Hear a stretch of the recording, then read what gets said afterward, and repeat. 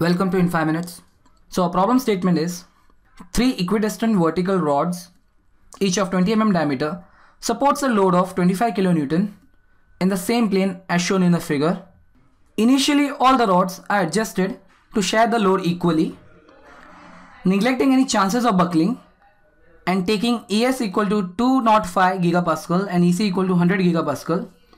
Determine the final stresses when a further load of 20 kN is added.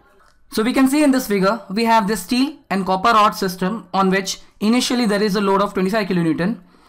The length of steel and copper rod is different. The copper rod is of 2.8 meter and steel rod is of 3.6 meter, whereas the diameter of steel and copper rod is same. Initially, the diameter of the copper and steel rod and its length as well as the load is so adjusted that the initial stresses on the steel rod and copper rod is same. So in this problem, we have been asked to find out the final stresses when an additional load of 20 kN is added on the system. So we have to find final stresses in copper rod and steel rod when load of extra 20 kN is added. So now let's solve the problem. First, let us note down the given data. A problem can be divided into two parts. Initially, the load applied is 25 kN.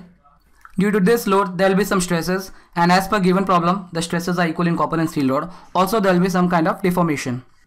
Finally, the total load becomes minus 25 minus 20 kN equal to minus 45 kN due to the addition of extra 20 kN load. We first consider the part 1 of the problem. Considering only 25 kN load, we first apply the static equilibrium equation, which is nothing but force balance equation. Now since we have two steel rods of equal diameter and length, the load shared by both the steel rod will be same. So let the load shared by two steel rod be 2 PS and the load shared by copper be PC, and this is equal to minus 25 kN. Now since it has been given that the load shared by copper and steel rod is same, we can say that PS is equal to PC. So I can write the above equation as 2 PC plus PC is equal to minus 25 kN. So 3 PC is equal to minus 25 kN. So PC comes out to be minus 8.33 kN and it is compressive. Also the initial stresses will be sigma S is equal to sigma C is equal to P by A.